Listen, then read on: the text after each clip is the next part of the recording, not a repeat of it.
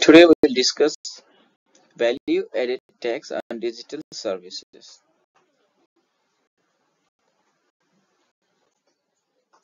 This is the screenshot from the notice of Inland Revenue Department where it says that it notifies to the non-resident person who are providing digital services to Nepali consumer that they will be taxed under these provisions. Tax for direct tax is DST, digital service tax, and indirect tax is value added tax, VAT.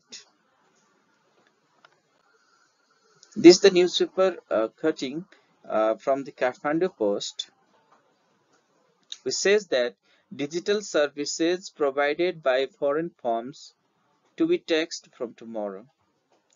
Digital service providers such as YouTube, Facebook, Twitter, Netflix, and others will have to register in Nepal.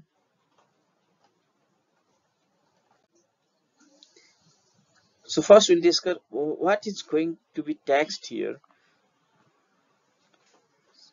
Digital services provided by non-residents to any consumer fulfilling any of the conditions will be taxed. So services received within Nepal by the consumer, of course, invoice issued at any address in Nepal. So any non-resident person, if has issued invoice in Nepalese address, payment made through bank account, Nepalese bank account, or any such authorized entity such as cooperatives or any other financial institutions.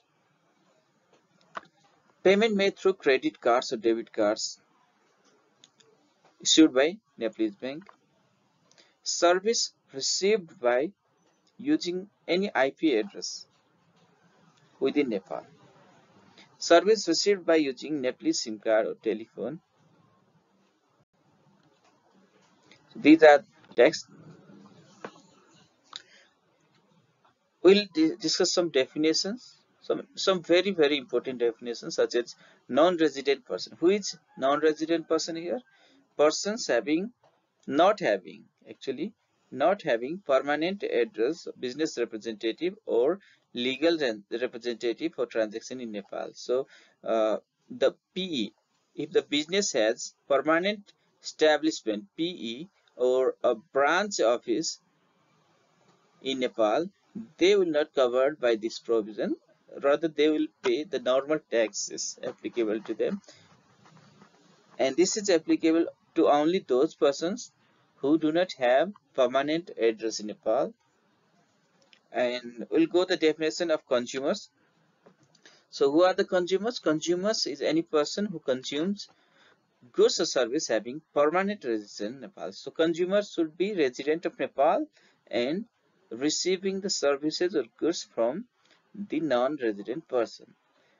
But it will not cover the purchases or services purchased made for the purposes of business. So for the services purchased for business houses, they will be covered under section 8(2) of VAT Act, which is reverse charge of VAT.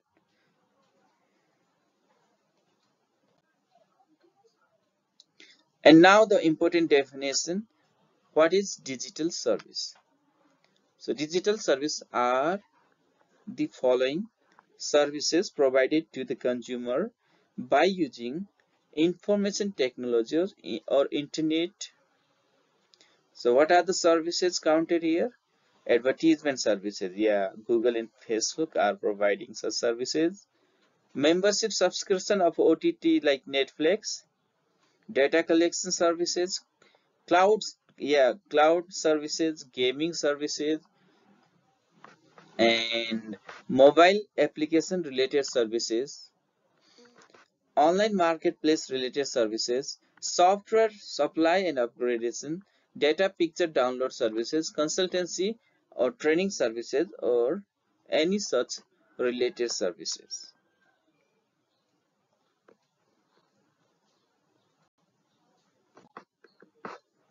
Applicability of value added tax VAT on digital services. So section 3 will deal with the applicability. The basic rate of VAT is 13% in Nepal, but if non-resident person is providing annual transaction less than 2 million or 20 lakh rupees during last 12 months, or you can consider it annual transaction, they will not be charging this tax to the consumers. So non-resident person who is dealing, whose annual transaction is more than 20 lakh rupees or 2 million rupees, they will have to pay DST. DST, direct tax or indirect tax? Let's discuss with an example how the tax will be computed. Suppose transactional value of service is 100 rupees. VAT, which is indirect tax, will be computed on this 100 rupees and the total amount will be 113.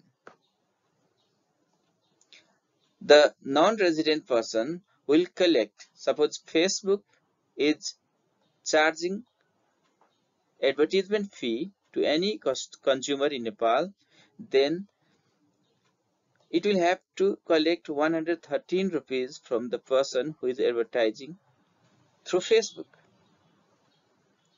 and 13 rupees shall be paid to the Nepalese government and 100 rupees will be the profit of the Facebook.